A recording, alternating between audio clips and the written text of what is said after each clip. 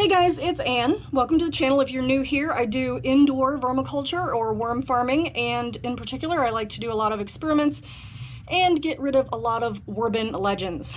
So today we are going to harvest the 2022 no grit bin.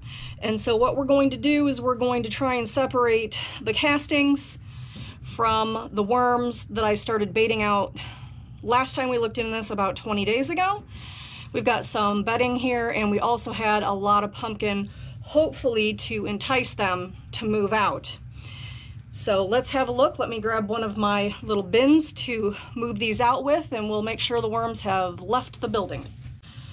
So I'm not really doing a light migration, but I am carefully taking the castings off the top here to see what I have in the way of worms left behind, simply because it is rather moist and I'm seeing a lot of cocoons here, and that means that generally the worms don't move out as quickly if the castings are a really nice moisture.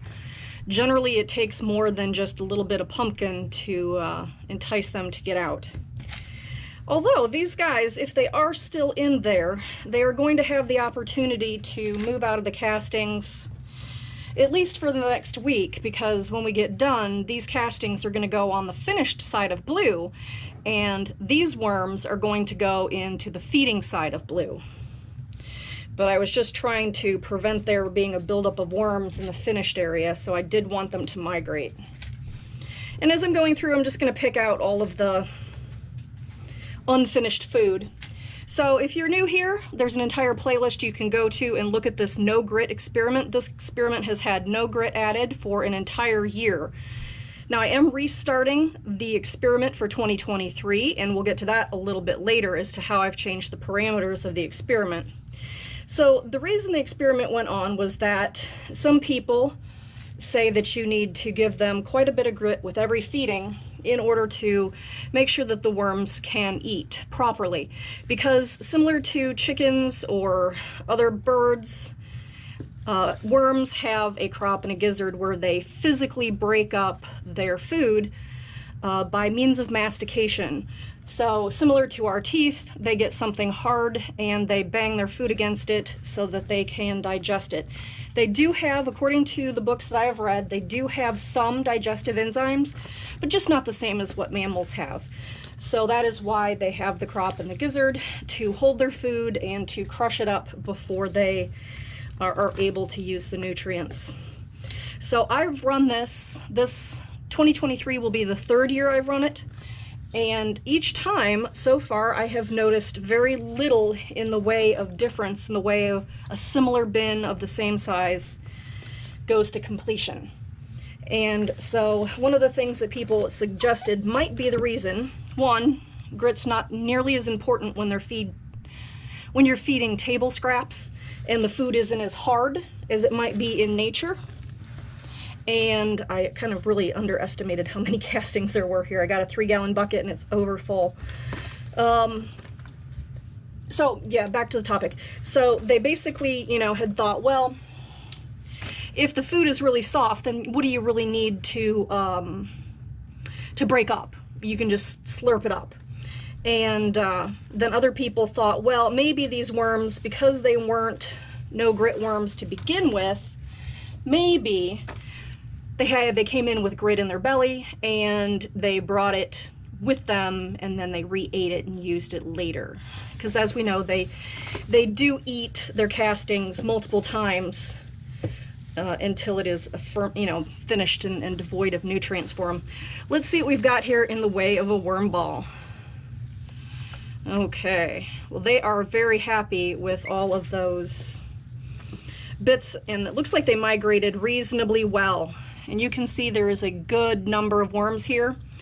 I'm willing to bet that there's over a pound in here now. Put in the comments below what your thoughts are. So if you do like the worm content that I put out, please consider hitting the subscribe button. I do post multiple times a week, and sometimes it is just the care of different kinds of worms, and other times it's urban legends like this. So I think I do have more than a pound of worms in here. I do not have the patience of Patrick and his executive producer to count thousands of worms. For whatever reason, I just don't. But these guys are now going to go get released into blue. So let's go over there and have a look. First things first, I'm going to empty out my probably close to 5 gallons of castings here to dry out on top of blue. And I've been using blue in this way for quite some time. The surface area is very conducive to allow the castings to dry out so that I can sift them. You know, it gets them dry and then I can sift them and the worms can go back to work in the feeding zone. So speaking of feeding zone, let me turn you around and I'll show you the release of the worms from the 2022 No Grit project into the feeding zone. Okay, so last time that we were in blue, we finished up the Eat My Shorts experiment and put all of those worms in here. And now blue is going to get a little bit more help with the probably 1.5 pounds, maybe 2 pounds of the Red Wiggler Blue Worm European Nightcrawler mix from the 2022 version of the No Grit project. So now blue probably has upwards of 20, maybe 2 pounds of worms in here. So that is why I feed him so much. If you want to see blue in action, I will put the last video for blue up at the end of the video. Let me go get those babies for the 2023 program and we can see them and see what they're doing. Okay, here we are back looking at the 2023 No Grit population here. We started these with, I can't remember if it was 100 or 200 of the Red Wiggler cocoons, and then we got everything nice and moist, which seems to be kind of drying out a little bit. But let's flip around here and see if we can find any baby worms. If you see any, put them in the comments below. Somebody forgot to bring their readers with them today. Oh, wait a minute. Looks like, I don't know. Do we think that could have got in there within, oh, there's another one. So it's been about 2 months since we started those cocoons. Do you guys believe these are 2-month-old hatchlings? Looking pretty good size to me.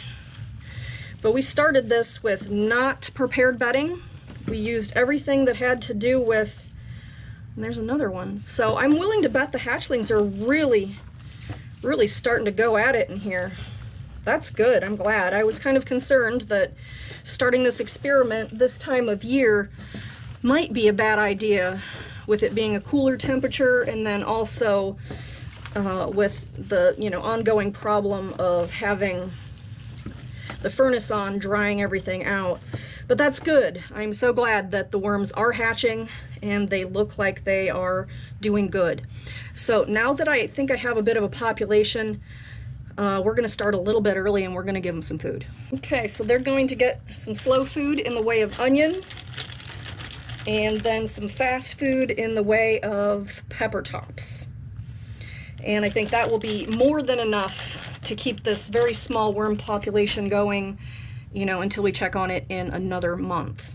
So if you like this experiment, give it a muddy thumbs up. And if you're not a member of my worm family, click that subscribe button. And if you want to know what I'm doing when I'm doing it, ring that bell icon. All right, guys, thanks for hanging out with me and my worms, and everybody, have a good day.